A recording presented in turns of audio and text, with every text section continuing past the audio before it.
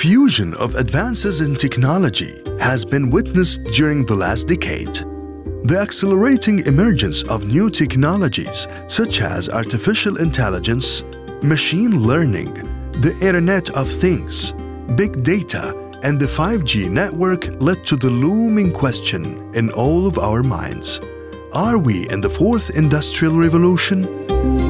Seemingly, the ferocious coronavirus pandemic came with the final answer in hand.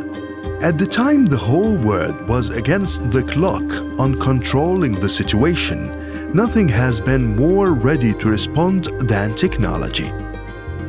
Governments introduced stories of success by integrating digital technologies for pandemic planning, diagnosis, surveillance, testing, contact tracing, etc.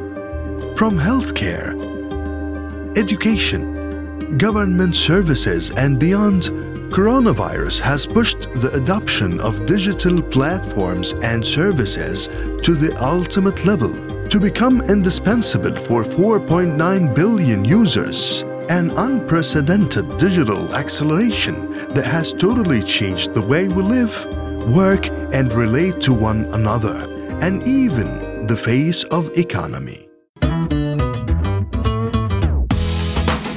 Global governments today give more focus to their communication network infrastructures and put digital transformation at the core of their national and international priorities. And now, we are more likely to experience the metaverse and different applications of mixed reality.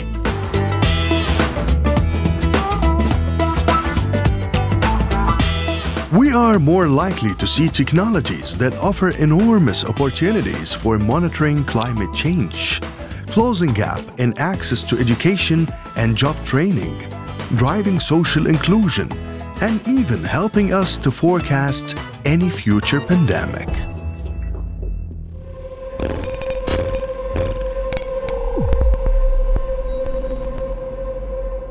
But on the other hand, this paradigm shift has a dark side. The post-COVID digital acceleration has exacerbated the digital divide in vulnerable situations around the world, and also put the limelight back onto security issues. And these hard times became toppled by privacy wars, data balkanization, and challenges to secure data and ensure its integrity and continuity. After a couple of years into the coronavirus with no end in sight, the pandemic has been functioning as a catalyst for the implementation of the fourth industrial revolution in our world. But as we are preparing for the new normal of post-COVID, where data is the new oil and AI is the new electricity, can we take technology to the safer future?